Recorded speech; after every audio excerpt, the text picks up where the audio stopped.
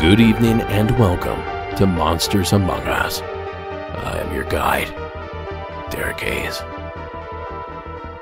Ooh, doggy. It's finally October, and it's our time to shine. But let me be honest with you. September was a real son of a gun, and I'm glad to have that nonsense behind us. And not only is it the beginning of October, it's also the very first episode of Season 18. And normally I come flying in here with all sorts of sound effects and loud but awesome music, and themed episodes, the likes of which had never been seen. And don't worry, that'll all still happen next week. But due to our recent fire here on the mountain, which is still burning and threatening communities, our thoughts are with them and the brave men and women fighting it. But anyway, due to that week-long evacuation, I got pretty far behind with the show. And then having Hometown Legends right around the corner really messed us up. So that's my way of saying tonight I'm pulling the old switcheroo with the season opener. I promise we'll do all the fanfare next week. But in lieu of taking a break this week to catch my breath, I wanted to send something new through your airwaves. Digital airwaves, at least. So here I am tonight with another grab bag episode. Now, as a reminder and to fill in the newbies, a grab bag is just like going to the dentist as a kid. When you're all done, you get to pick a little prize from a plastic bag or a cardboard box. You never knew what would be in there. A yo-yo, an army man, a bouncy ball. Hell, $50 for all I knew. And that's exactly what the grab bag episodes of Monsters Among Us is like as well. You never know what you're going to get. And neither do I, because I've chosen tonight's calls by name only. No theme, no research, no rhyme or reason. I just had a hunch. And also because I'm trying to save time, there'll be little commentary from me going forward. So join me as we randomly select what are sure to be some of the scariest calls this season. At least I hope so. And to get things started for us this evening, we venture to the state of New Hampshire. Aaron, welcome to tonight's program. Hey Derek, this is Aaron calling from New Hampshire. Wanted to share a story from when I was a little guy. So this is probably in 1985, 1986. In my bedroom, my window was facing the street that was probably 20, 30 feet away from the house. And I remember one night I had woken up and I saw what, based on what other callers are claiming, are very similar to the mirrored men. My experience is a little bit different, so curious what your thoughts might be. But I remember looking outside and seeing two or three what looked like really, really tall individuals wearing almost like zoot suits walking down the street. And when I say tall, probably 15, 20 feet. I did a quick Google search, and telephone poles average about 40 feet. And they were about halfway up to the top of the telephone poles. But the other thing that was really strange that I haven't heard anyone else mention is they leaned really far back. So they were walking shoulder to shoulder, and the best way that I can describe it is like in Michael Jackson's Moonwalker, when they had that really exaggerated lean. I don't remember it lasting for particularly long, and obviously this is quite a while ago, but in terms of any lost time, I was a little kid, so I fell back asleep, so certainly can attribute it to that. So just curious what your thoughts are, or if anyone else has had a similar experience. Maybe able to chalk it up to an overactive imagination of a little kid, but it seemed like there were too many parallels not to share. love the show, love everybody being willing to share their experiences, and thank you very much. Talk to you later. Bye. Thank you, Aaron. Now this sounds like it could be our old buds, the Mirrored Men. 2 or 3 identical figures, in unison, strange or outdated clothing. But truth be told, there are a few elements missing in this story. As Aaron had mentioned, no missing time that he could remember. And I don't recall any reports of the Mirrored Men being exceptionally tall. At least not as tall as Aaron suggested. And no odd or inclement weather, which is usually a staple for one of these sightings. But being that he was young, perhaps he simply forgot those details. Either way, it's a hell of a way to kick off this grab bag episode. Thanks again, Aaron, for calling in. Now, if you have a true tale to tell, call us at 888-608-NIGHT. That's 888-608-NIGHT. Or shoot me an email with a voice memo to monstersamonguspodcast@gmail.com. Now let's reach back into the bag and select another name. Blue Line Bell. Welcome to tonight's program.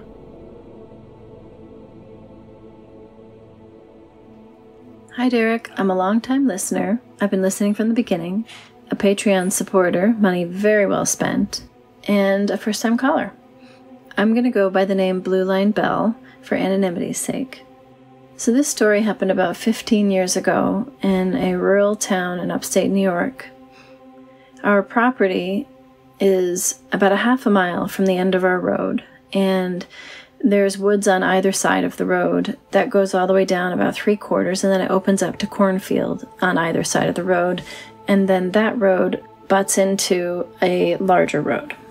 So at any rate, we often go for walks in the middle of the night if we wake up, or if it's really hot and it's hard to sleep, or if we just know we want to look at the stars or something like that. So on this evening, we were walking down. We were at the end of the road before it hits the major road, and we were just standing there and talking. It's a really nice area to just stand and look at the sky, because with the cornfields you can see all the way around, and you can see across the Canadian border and look at the lights of the factories and all kinds of different lights blinking, and it's incredible. So we were standing there and talking. Of what we were talking about, I have no idea, but we were a few feet apart, and I saw this red nebulous light just pass between my husband and I. And I didn't know what to think of it. It went from one side of the road in between my husband and I, and then disappeared into the woods. And I kind of just watched it as it happened, and I didn't respond. There was no sound. And for a second I thought that I had imagined it, because it was so odd. It was such an odd thing. Of all the places that something could have passed, it passed between my husband and I. And it was like nothing I'd ever seen.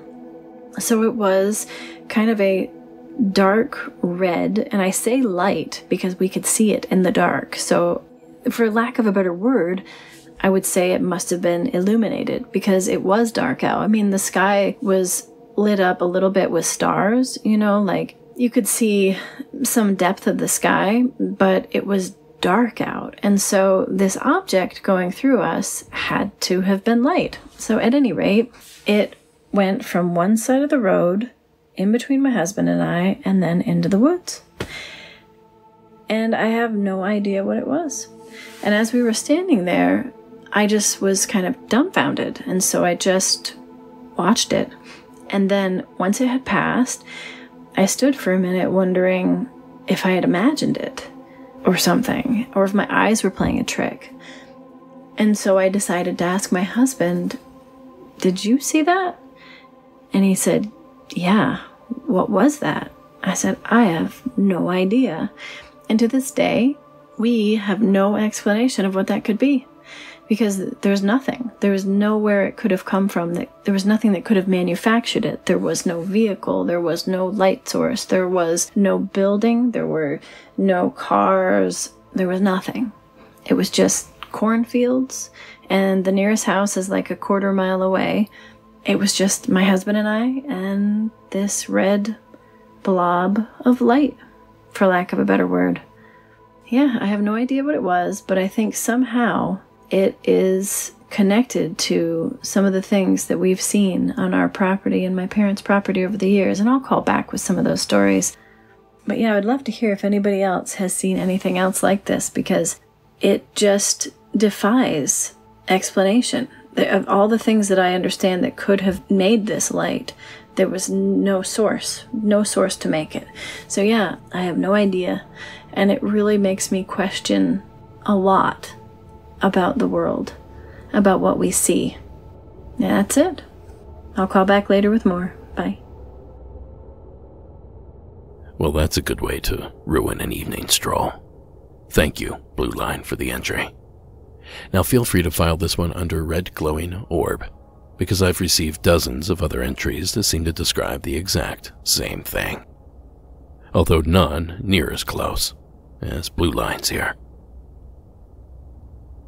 They got up close and personal with whatever that was. And although it'll remain a mystery, we appreciate you for taking the time to call in. Now, folks, I have to take a quick break, but when we come back, I'll draw a few more names out of the bag. Don't go anywhere. Is in the news. One of the extension ladders that was dropped and one of the right that sort of rubbed me the wrong way.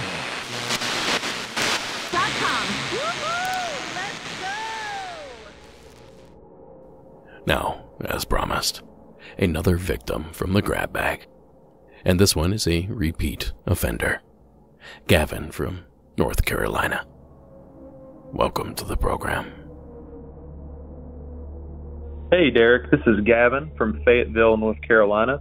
I'm calling about another entry. I actually am a repeat offender. I called in last year, and I was glad to hear that my story made it to the podcast. Actually, my wife's story that was told by me made it to the podcast. But anyway, last week, me and my wife were going to sleep, and I just rolled over and I said, Ashley, do you hear that bell going off? And she just turned around and she said, no, I don't hear it. I don't hear it. But I just kept hearing this really faint bell. I mean, it was a bell. It sounded like ding, dun, dun, dun, ding, dun, dun, dun, ding, dun, dun, dun. And the creepiest part about it is that I could only hear it when I was laying down on my pillow. I went all around the room. I put my ear up against the wall, tried to do everything I could to hear that sound anywhere other than my pillow, turned off every sound in the room, and only you could hear it from my pillow, but you couldn't hear it anywhere else. I even tried removing the pillow from my side of the bed and just laying there, and you could still hear it just right there, just right on my side of the bed, on the left side of the bed. And man, it creeped me out. I could not figure out what it was. I tried turning off all the power to the house because I thought maybe it could be some kind of thing with the light sockets or maybe something with our Google camera sending a signal to our phones. I don't know. I thought of everything. But then last night, it happened again. And this time my wife also heard it. And it's just that same bell noise that goes like ding, dun, dun, dun. Ding, dun, dun, dun. And man, I cannot figure it out. And, you know, usually I wouldn't be creeped out by a noise like that because, you know, it can happen from anywhere. But for me, it's just the fact that, I mean, it was only in that one spot. Why is it that only in that one spot in the whole house you can hear it? And as soon as you lay down in that one spot, you hear it. Makes no sense. But yeah, man, that's my story. Maybe somebody else has something like this. All right, man. Thank you. Thank you, Gavin. Now, first off, I hope you're doing all right back that way, Gavin. I can't remember exactly how close Fayetteville is to where the hurricane ran through, but the video and images from that area are heartbreaking. And that goes double for everyone affected by this terrible storm, up and down the Appalachian Mountains. I know we have a lot of listeners from that area, just know that we're thinking about you. Now, I don't know how much this helps you, Gavin, but that sound was familiar to me, and after some contemplating, I might have finally put my finger on it. Way back in the day, the digital streaming service Roku had an error animation that sounded similar to what Gavin described. At least I think it was Roku. When the internet was disconnected or it was offline or something, some small character, or perhaps a ball, would drop from above, making the first loud bong sound, followed by a few other quieter bongs, as the ball or character bounced to a stop. Then that process would start all over again. Now, I spent way too long looking for this specific sound over on Google, but I wasn't able to find anything. Now, if anyone out there listening knows exactly what I'm talking about, or has access to the sound, send it in and let's see just how close I was. And Gavin, if you have a TV with a Roku in your basement, perhaps right below where you're sleeping, well then, I might be onto something. Of course, I'm always open to other suggestions, so hit me with those as well. And thank you again, Gavin, for the phone call. Now for this next entry, we head one state north. Haley from Virginia. Welcome to the grab bag. Hi Derek, my name is Haley. I'm from Virginia, and I'm calling because I have a poltergeist story to share. In 2009, when I was 13, my family moved into a house built in the early 1900s. The attic was my bedroom, and from the beginning of our stay in that home, I could feel a presence, especially in the basement and in the attic with me. It was pretty mild at first, things you could just shrug off, like the feeling of being watched, shadows around corners, our bulldog would stare at the ceiling like he was following something. You know, I think I'd see someone out of the corner of my eye on my staircase and then they'd be gone. But the worst thing that happened was one night up in the attic, I was under my covers at 3 a.m. watching a very popular ghost hunting show. The host of the show said, "Can you make a noise?" When all of a sudden, in real life, across my room, there was a huge crash of glass. It was so loud, my ears were ringing, I was so scared, I thought I was going to die, I couldn't move. I didn't even hear my parents run up the stairs. They thought someone had smashed my window with a rock. When they make it up the stairs, I have enough courage to get up, and we discovered that the source of the noise was an antique crystal lamp that I had in the middle of my dresser had been broken right down the middle. It looked like it had been sliced like a cake. And even though my dad said, "Oh, you know, it's probably just a pressure crack that coincidentally snapped at 3 a.m, just some strange defect in the lamp," he put it outside on the curb in a trash bag at 3 a.m, and I slept with the Bible pretty much every night until we moved out of that house. Several other weird things happened, but I'll save that for another time. I'm a new listener, and I love the show so far. Stay spooky. Take care. Bye. Thank you, Haley. Now there is a subgenre of submissions. Ghosts reacting to paranormal television shows. I bet Haley isn't the first to experience this. And consider this your official call to action. If an entity in your house or home has thrown a plate at the ghost hunter guys, or yanked the plug on ghost adventures, I want to hear about it. 888-608-NIGHT. And thank you again, Haley, for sharing with us. What we need is to win the ground. In Southwest Gas and the city of you made the right choice. Now I happen to know the topic of this next entry, and it's in line with what we just heard. At least I think it is. Who's ready for more ghostly gossip? Jay from California. Welcome to the show. Hi Derek, my name is Jay. I'm from Southern California, though I grew up north from here in the Central Coast. So I wanted to share my experiences that I had as a kid living in my parents' home. Though I want to start off with saying that I've been working in the mental health field for over 10 years now, and I've considered different factors at play, including mental health, when I reflect back on these experiences. So this started in about 1999 in my hometown. I was 10 years old and we had just moved into a new home in a newly constructed neighborhood that used to be fields. My mom had left me home alone one evening after we had just moved in to pick up my older siblings from after school. She just told me to, not open the door and just stay put, so I did. I sat there in our living room watching cartoons when I heard the doorknob that led to our garage door, it was moving back and forth. So the knob was moving back and forth. I looked up confused and I could see the knob moving, almost like someone was on the other end, desperately trying to get in. And I remember being scared because no one was home and the garage was closed, so it wasn't like someone was on the other end.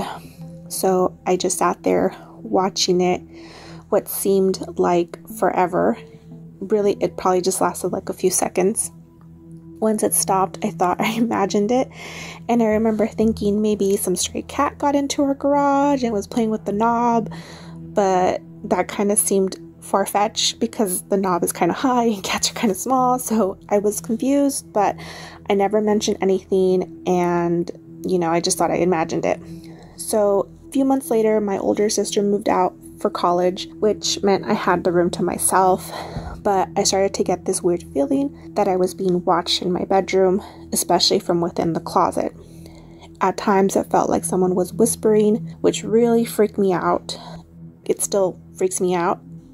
It would happen at any time of the day, so I just decided to start closing my closet door because I felt super uncomfortable with the door being opened. So things continued to happen, like the bathroom door across my room and my brother's room, which is closed on its own, and curtains would move on their own. And trust me that I would check for drafts, anything that would cause them to move. I was trying all sorts of different things. I remember once when I was in high school, I was in my brother's old room writing a paper that was due the next day, and by this time my brother had moved out, so it was just me and my parents. And I was up super late, and it was maybe 1 or 2 in the morning, and I saw from the corner of my eye my brother's curtain fold inward, from the bottom, as if someone was gently lifting it up.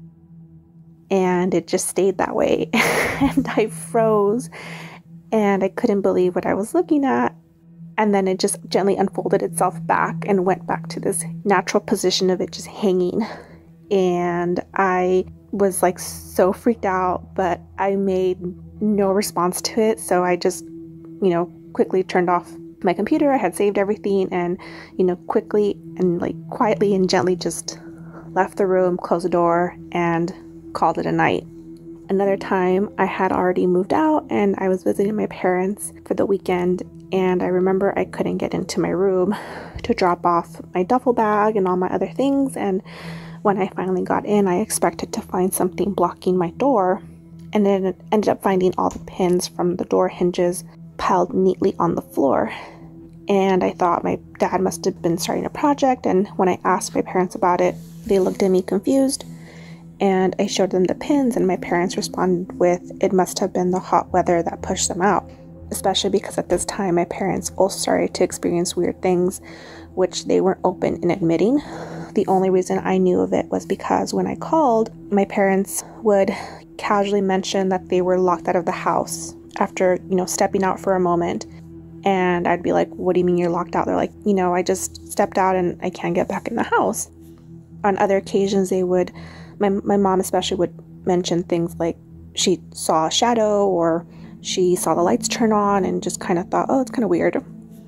Though each time they would blame it on some electrical issues or faulty locks, they always had an explanation for it. So fast forward to 2014, my sister held a backyard birthday party for my niece, in which she invited her in-laws. That would end up being a really weird kind of event and would end up validating my experiences as a kid. So her brother-in-law was invited, and he had never been to our house before, but I remember he appeared so uneasy during the party, and I remember him looking incredibly uncomfortable when he had to use our restroom. And to be honest, I thought he was being a snob, though in talking to my sister sometime after the party, she had told me about a weird conversation she had with him, in that he disclosed to her that, like, this is what he said: so you shouldn't have invited me to your house. You see, I see people who have passed on and I don't talk about it, but there's someone in your house, and he stays there. He stays there in the room across the bathroom. And he mentioned something about him passing away from an accident, but what I remember she mentioned that he said was, pray for him and he'll leave. My sister thought it was weird, but to that point, I had never shared any of my experiences with her. Like, my brother knew, but she didn't know. And when I told her of everything I had experienced, she was shook. And after that, I felt validated. I just felt like I didn't imagine these things. So I haven't been to my parents' house since the pandemic. The last time I was there was for Christmas in 2019. And just like old times, the bathroom door closed on its own. Though this time, when we heard it close, I looked up at my siblings and we just looked at each other like we just knew. And it's weird. Still looking back at it, I'm really skeptic about it, but I know I saw those things and I heard those things happen. So there you have it. And I also want to say thank you for this outlet. I can honestly say it's been therapeutic in so many ways. So, keep going, and I hope you're doing well. Thank you. Thank you, Jay. Another bevy of strange experiences. But how about that validation? The brother-in-law's reaction to the home has got to help Jay feel a little bit better. Now, if only we could get the brother-in-law to call in. I bet he has some tales to tell. Thanks again, Jay, for calling. Now, folks, don't forget, you can support the show and get yourself some awesome Monsters Among Us gear simply by visiting monstersamonguspodcast.com and by clicking that shop tab. Now is a great time to pick up the brand new Halloween shirt before they're gone. Now I shove my hand back in the bag of possibilities and yank out yet another sinister story. This time, also from the state of California. Please welcome Britta. Hi, so my name is Britta, and I am located in California, and my story is about the time I went to Old Town and their mines. I was visiting Old Town with a field trip group when I was younger, and when we were in the mines itself, I remember turning down a dark tunnel, and I started hearing a knocking noise coming from the wall.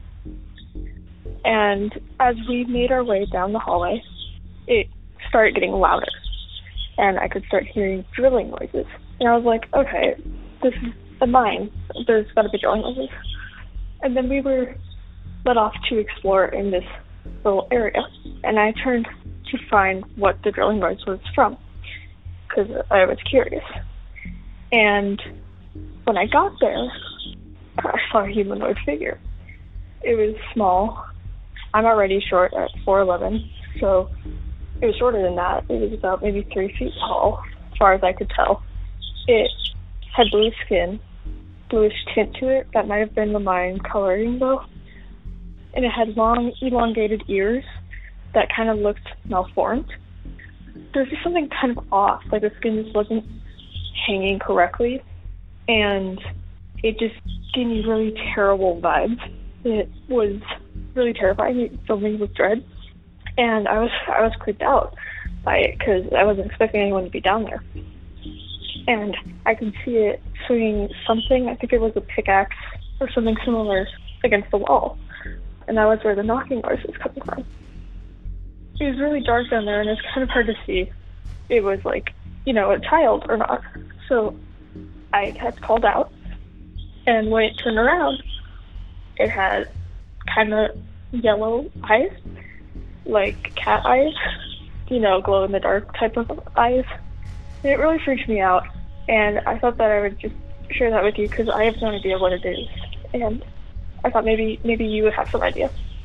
Thanks. Thank you, Britta. It sounds like you might have encountered a Tommyknocker, or at least something that fits that description.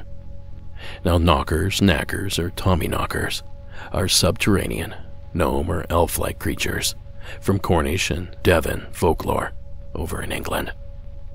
Mischievous little buggers, said to only be about 2 feet tall, with huge heads, long arms, white whiskers, and wrinkled skin, and oftentimes are seen carrying mining equipment. Now, this legend followed settlers to America, where mining was and still is huge. Places like Pennsylvania, Nevada, Colorado, and even California, where Britta had her experience. Now, given that this is a grab bag episode, I can't go much deeper than this for now, but I promise we will further explore the Tommyknockers on a future episode. In the meantime, up next we have what appears to be a wild one out of Washington. Ash, welcome to the program. Hello there, Derek. This is Ash of Washington State. I have a brief story to share from my years as a mystical supplies proprietor in Ontario, Canada. Despite running a retail store, people often turned up to the shop looking to resolve paranormal issues, and this was something that continued long after the shop closed. I think it was around the year 2000 or so when an older couple approached with a concern about their rural property. They typically cut and burnt dead brush in the spring. For a number of years, something had been manifesting in the fire. They were frightened that a demon may be occupying the land and feeding off these flames. They said they'd taken many photographs which they kept in an album at home, and I arranged to visit to view the pictures. I, along with others who worked at the shop, arrived at their delightful little cabin, a rustic place that felt warm and inviting. They brought out their photo albums. They had photos across a few years of large bonfires with a very clear, huge creature in the flames. But it didn't look demonic by any typical iconography. It looked like a traditional wyvern found in mythology. It had a draconic head with horns and spiked ridges, a long serpentine neck, and massive bat-like wings. The photographs showed the creature from a variety of angles and in an array of positions. The others and I agreed on the dragon-like appearance of the flames and promised to get back to them with any further information we could dig up. Delving into the local libraries and interlibrary loans, I found a lot of dragon myth, but not unexpectedly, not much from a paranormal or more literal perspective. I finally came across an old self-published journal from a self-proclaimed dragon researcher who had chronicled his various expeditions throughout North America in search of dragons. His book noted sightings, observations of evidence, included diagrams and photographs. In a chapter of this unusual book, the man wrote about what he termed fire drakes, which he described as dragon forms reoccurring in large fires in certain geological areas. The book included photographs that bore a striking resemblance to the couple's photos. His notes stated that in his observations, these drakes had never caused any harm nor interacted with any person, that in his opinion, they should not be a cause for concern and simply be a sight to be enjoyed. I relayed these writings to the couple, explaining that I could not vouch for any validity in the author's writing, as it was an unconventional topic and a book with no scientific substantiation, but that the photographs included were similar to their own. This information seemed to alleviate their concerns that some fire-born demon was intent on burning their home, and they were very thankful for the help. Thank you, Ash, for not only the phone call, but for doing all that research for me. I was happy to sit back and learn here with the audience. Because while the term fire drake might ring some bell in my head, I'll be honest and tell you I don't really know anything about the legend and or the phenomena. Now, I did try to find some info online to share with you, but everything I pulled was in reference to Tolkien, rather than cryptids or elementals. But I did throw a link to the infamous wyvern up in the show notes. Just hit up monstersamonguspodcast.com and click the show notes tab. Now, I'd love to have a look at a couple of these photographs that you mentioned, Ash. So if you happen to have them or have access to them and don't mind sharing, get in touch with me. Either way, thank you for the super interesting phone call. Alright folks, it's time to pay a few more bills, but I'll be right back with more eerie tales. I'm still hungry as if I had never. Today, top of the fourth inning. Things are getting more expensive. To nature's fruits and veggies supplements. Now, for this next entry, we begin down in Texas. Jed, welcome to the show. Hi, Derek. This is Jed from Austin, Texas. I have two stories for you, both of which took place in California and involve people who were there one minute, gone the next. So the first experience took place in November of 1996 when I was 25 years old, near Pebble Beach, California. I was on a road trip with my fiancée at the time. We had both just gotten back to the States after living overseas for 2 years in Japan, where we had met and become engaged. Now, our relationship had run into some serious problems. We were taking a road trip up the coast to clear our heads and decide about our future together. It was about 10:30 a.m. on this day. We had just driven on the 17-mile drive. This is a scenic road along the coast and near the famous Pebble Beach golf course. It was a cloudy day, but visibility was very good. We saw no other cars on the road. After driving for a few minutes, I realized that I wasn't sure how to get back onto Highway 1, which I mentioned out loud to my fiancée. Almost immediately, I noticed a pedestrian up ahead on the right shoulder, walking in our direction along the side of the road. There were no other people around. It was a male who wore jeans and a hoodie that covered his eyes. His hands were in his pockets and he was looking slightly downward as he walked. I decided to slow down to stop and ask this man directions. As our car approached, I suddenly felt very tongue-tied, which was unusual for me. I rolled down the passenger side window and nudged my fiancée to ask him for directions. She, too, had trouble getting her words out.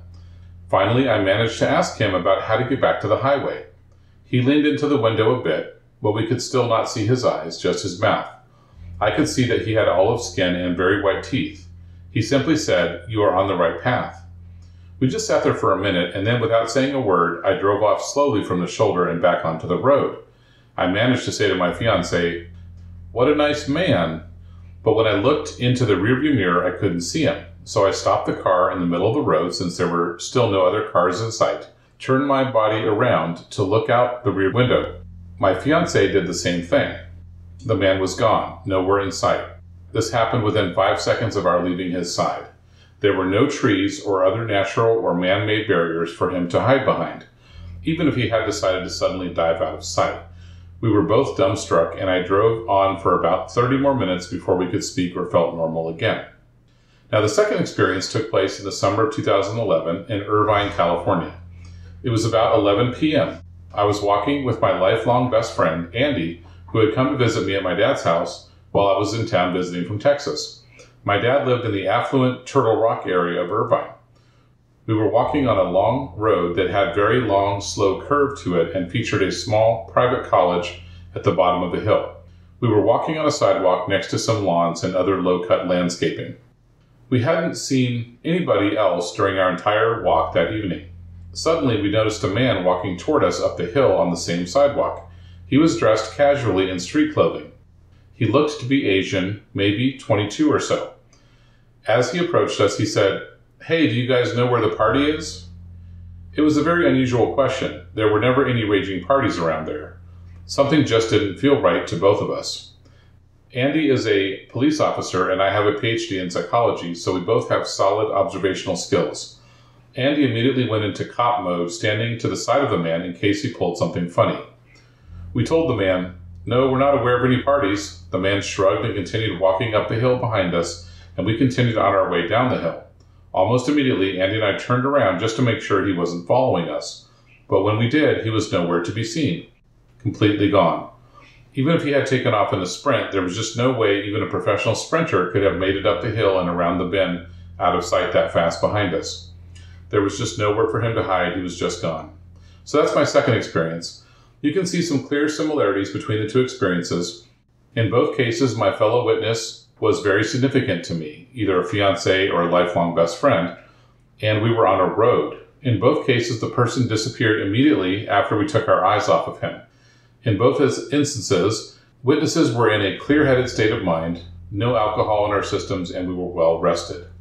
Both of these people or beings looked just like real people, totally solid, not translucent at all. However, that's where the similarities end. I got a very different vibe from each person.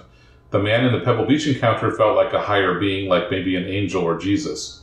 We both felt almost immediately unworthy to speak to him. Meanwhile, the man in Irvine felt like a ghost. He seemed like a normal guy who was just disoriented and lost. Anyway, Derek, those are my disappearing person stories. I hope you can use them on the show. Thanks. Thank you, Jed.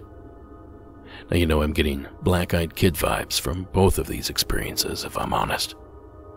And like Blue Line's call earlier with the red orb, I have no shortage of these types of calls either. Disappearing strangers, typically on the road, which it seems like both of these encounters were as well, or at least close to the road. But I don't know what to make of those or this one either, but I sure do enjoy them. And I thank you again, Jed, for taking the time. Now folks, real quick before I continue, it's the spooky season, so I bet a lot of you are out there looking for paranormal films to binge. So why not add my film to that list? There are tons of ghosts, creatures, and UFOs. And me. So what more would you possibly want? And you can rent this thing for only $5 over on Amazon. Now we're not getting a lot of help marketing-wise with this film, so word of mouth is huge. If you've seen it and liked it, share it with others that might like it as well. You can visit ParegoTriangle.com to learn more. And for you international folks, I know you're patiently waiting, and I'm doing my best to push the process forward. But you see, I'm a tiny fish in a vast ocean, so this is taking some time. Now let's pull one last name out of the hat here. Nick, welcome to the show. Hey Derek, this is Nick. I absolutely love the work you've done with your podcast, and I just wanted to let you know it helped get me through plenty of night shifts. I wanted to share an experience that took place in December 2009 in a small town called Erie, Pennsylvania. During this time, I was performing in a local metal band. And just to paint the picture, we were certainly not your satanic goth-style band. We were more interested in playing metal just for the incredible energy and aggression release. In other words, our lyrics were not meant to be something to conjure up any malicious spiritual behavior. I performed quite harsh vocals, though, for this band, in addition to playing guitar. As college kids, we were all low on funds and took it upon ourselves to record a DIY album. Most of the recording sessions took place in our bass player's college dormitory with his iMac computer and a litany of improvised sound equipment. As we finished recording the instruments, we figured it would be best to move to a more isolated location to record the vocals. Had we stayed in the dorm room, the campus police would have likely been called when students in the other rooms heard the harsh sounds. Instead, we decided to venture to our bass player's parents' house in Erie, Pennsylvania.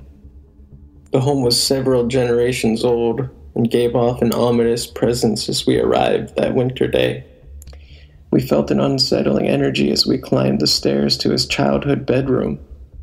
He had mentioned that his old room always gave him the creeps, and he was relieved to have moved out, but luckily, it was just the space we needed to record this final component of our album. In an attempt to have a completely isolated recording space, I set up a microphone in a nearby coat closet. It was literally the smallest closet you could imagine. We didn't even bother to remove all of the coats and clothing items due to lack of time. The microphone wires were pulled through the crack in the door and strung down the hallway to our bass player and his computer down the hall. I crouched on my knees and began the recording process. Something about that closet made me feel very unnerved. The pitch blackness and lack of oxygen certainly didn't help matters. But I was focused on getting the task done as quickly as possible so I could get out of there. Once all of my vocal parts were recorded several hours later, we saved the audio files, packed up our gear, and left. It wasn't until years later that I received a phone call from my bandmate who had recorded the album. He sounded extremely confused. He told me he had been deleting some old files on his computer and stumbled upon my old vocal recordings. As he was clearing out the files, he noticed something peculiar and sent one piece to me. Although my vocals appear scary in their own right, just after the words "over our head" were screamed, a strange childish voice is heard giggling from within the closet. We were all perplexed upon hearing this sound file. I recalled the precautions we took that day to ensure the closet was totally isolated for recording. The only sounds picked up by the computer in a distant bedroom would have come from the microphone I was using. While this may have easily been some sort of recording artifact, I can't help but think that an entity might have been sharing that space with me that day. To think it was having a laugh at the outlandish noises I was making while intruding upon its hiding place. Ooh, an EVP call. Thank you, Nick. And of course, most of you should know by now what an EVP is. But for those that don't, it stands for Electronic Voice Phenomenon. In short, a disembodied voice captured on any sort of recording device. A ghostly voice. And Nick was kind enough to send us his EVP. So let's take a listen. Now I'll play this thing a few times, narrowing down the length each time until it's only the giggle part that you hear. And as Nick mentioned, the vocals are a little jarring without the accompanying music. So heads up, I guess.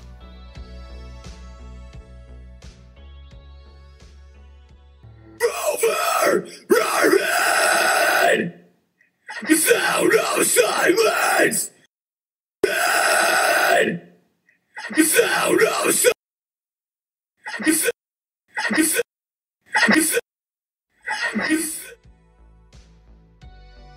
I don't know. That certainly sounds like a giggle to me. What do you all think? Regardless of what anyone else hears, we thank you, Nick, for sharing the call and the recording with us. We don't get a lot of EVPs here on the show, so it's always a lot of fun when we do. Alright folks, that's gonna do it for this episode. Thank you so much for joining me. Trust me when I say it's a whole lot less weird when you do. Now, Monsters Among Us is written and produced by me, Derek Hayes. Copyright Red Crow Media.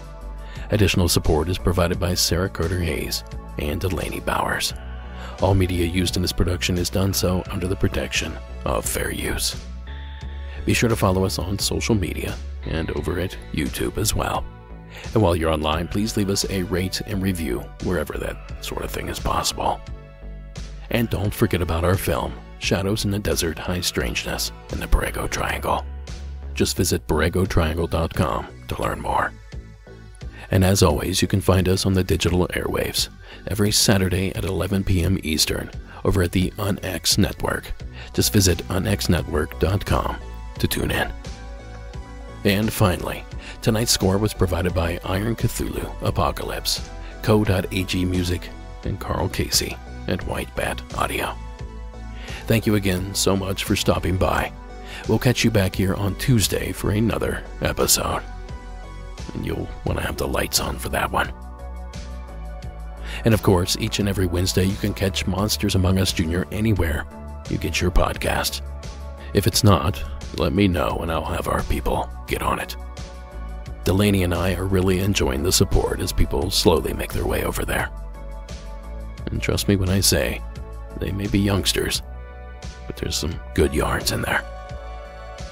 Now catch me on the other side of the outro to hear how you can get more Monsters Among Us for free. Until then, keep it spooky, and have a good night.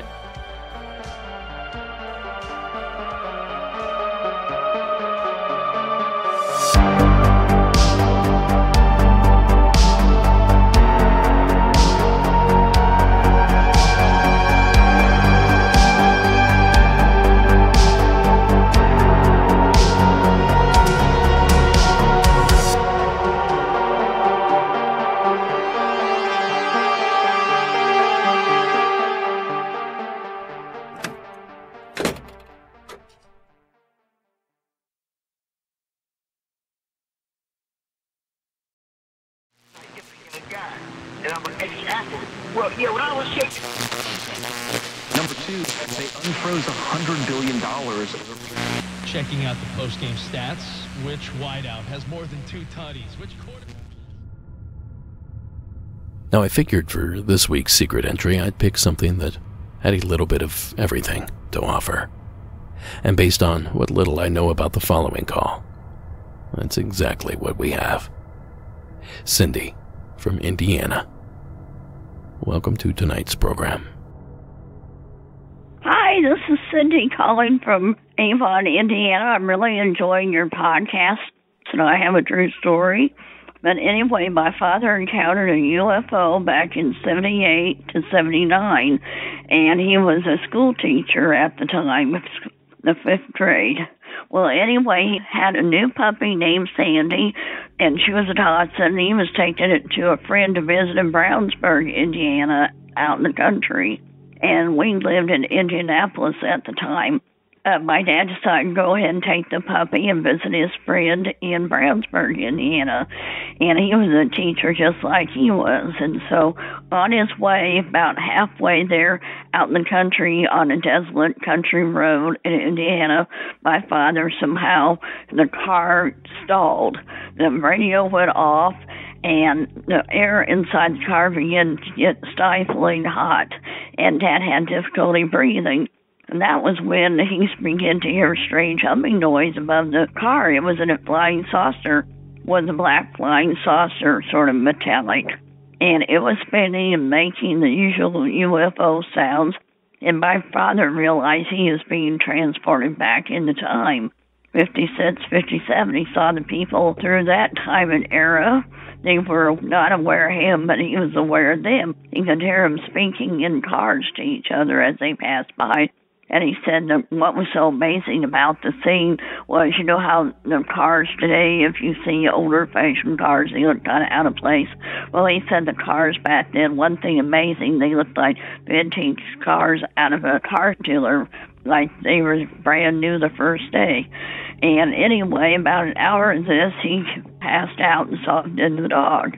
And when he came to, he realized, he looked at his watch had stopped at that hour, about 4:45 p.m. in the afternoon on a Saturday, when he had encountered this strange, mysterious craft above him, and how he found himself still in his car, and the motor was back to running, and the radio was on, and that's what woke him up. The radio was playing modern music instead of the 1950 era's rock music, and that's what struck him. Then when he looked at his watch, he realized his watch had stopped, and he said to himself, well, hey, I lost an hour's worth of time.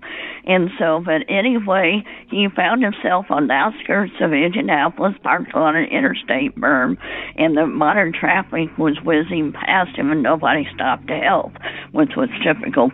Anyway, Dad somehow made his way home and told Mom about it, and she believed him, and we all did, and he felt like the Men in Black or the government was out to get him for the rest of his life because he had this UFO sighting, but he never reported it at the time. But he actually went back in time and had some other time travels experiences and some other monster-related sightings. He met Bigfoot. We met Bigfoot on my family farm. And the next weekend, that night there was a red glowing orb in the backyard, and the UFO was back. And it was like a red orb that just suddenly appeared one evening in the backyard. And it was like it was spinning around and taking pictures, and those light flashes came out of the light orb like it was taking pictures of us. Well, here's the point I want to get to. The following night, we had an encounter with Dogman. Everybody knows who Dogman is. Well, anyway, we were enjoying our new color TV set back in the 70s. That was quite a feat. If you got your first color TV, that was a big deal. And we were watching the TV for the first time in color. All of a sudden, we had scratching sounds outside on the outdoor patio sliding glass door, and the drapes were pulled. It was toward dusk, and the two dogs in the family room were sleeping. We had a black and white dog named Backyard Gate. That's what's their name. And we had Sandy, of course, and we had two cats. And we also had a parakeet named Petey who made noises and could hiccup to imitate my brother, and he imitated my mother by laughing, and he could do all kinds of sound effects. He was obnoxious as the day is long. But anyway, just to let you know, we encountered Dogman that weekend. He was clawing at the sliding glass door trying to get in because he smelled our food. And anyway, Mom says, I'm going to call the cops. And Dad says, no, you're not. She says, I'm going to take a broom. And he says, no, you're not. And then he runs back to his bedroom and brings out a silver chest full of silver coins. He says, what's the only way to kill an American werewolf? Yes, there are American werewolves in Indiana and the rest of the United States because we encountered one that night. And my dad showed him the silver coin chest, which was heavy with real pure silver. And he said, here you go. And the werewolf took one look at that and screamed bloody murder and ran off into the night. That's not the end of my monsters, but I hope you enjoyed it. My name is Cindy. I live in a retirement home in Avon, Indiana. Hope you enjoyed it. Thank you. Thank you, Cindy, for calling in. Wowzers. There's a lot going on in this call. A UFO abduction, time travel, Bigfoot, red orbs, there you go, Blue Line, and even a dog man. Now, it's hard to know what to think about all this, but I do know one thing. I had a lot of fun listening. And for that, we can't thank you enough, Cindy. Thanks for calling in. Alright folks, this is the point that we go beyond. If you'd like to join us, visit patreon.com and join our $5 level. You can even do a 7-day trial for absolutely free, or get an ad-free version for just $1. It's over in the beyond that we share more spooky stories.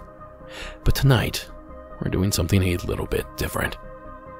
For those longtime Monster Squad members, you may remember that we occasionally share what I call rebuttals, which is basically any call that comes in that doesn't necessarily leave a story, but rather addresses past calls or offers new information.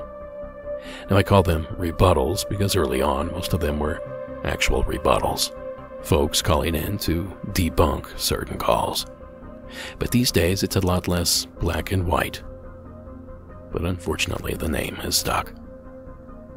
So that is the theme for this evening's bonus content. So stay tuned while I share some additional information from listeners like you. Corrections, debunkings, corroborations. You'll find it all on this, the next installment of the Rebuttal Special Episodes. And we kick it off tonight with a call from the Commonwealth of Virginia. Please join me in welcoming Wolf and the rest of tonight's rebuttals.